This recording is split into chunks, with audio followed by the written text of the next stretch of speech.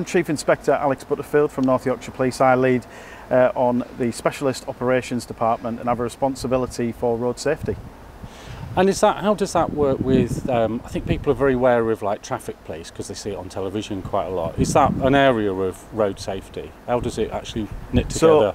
So all police officers that are operational will come into contact with road traffic collisions, and what we try to do is deploy the nearest resource to help resolve that situation if it requires a police attendance. But what we've got in addition to that is we have something called a department called RPG, which is our road policing group, which is a team of officers that work 24 hours a day who respond to the slight and serious injury collisions and also fatal collisions, to do that important scene work and begin the investigation in relation to post collisions, so we can get answers to the families and those that are injured of why that collision's occurred, and make sure that if there are offences, that those offences are investigated and people are brought to justice.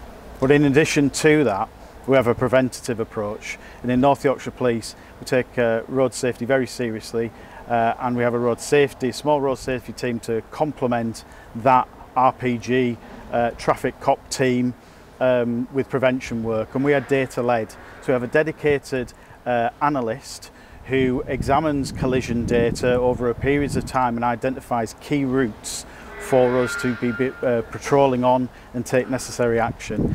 And those officers on a daily basis will patrol those routes to do that preventative, looking for opportunities to engage and enforce with members of the public who are committing offences that are normally contributing factors to collisions. And I think it's fair to say most people are kind of aware of enforcement. It could be like speeding, it could be like on motorbikes, like number plates, it could be just dangerous driving.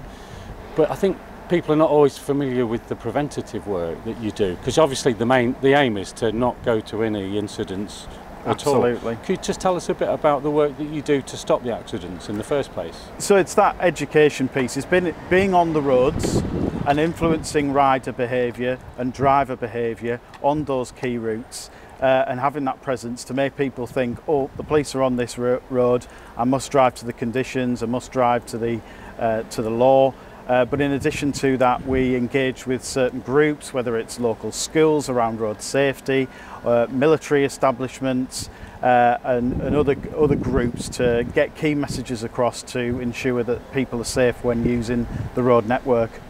And that, is it fair to say that engagement is about education, not convincing people why they shouldn't be speeding or driving in a certain way?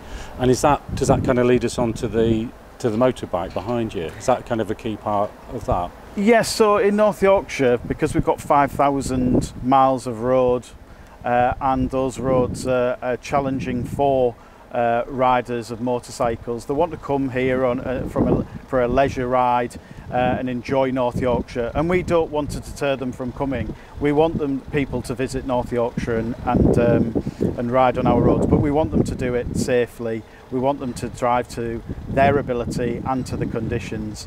One of the reasons one of the approaches that we're taking is investing in such a machine as the Kawasaki H2 Ninja, which is an unmarked bike and is the performance bike of choice.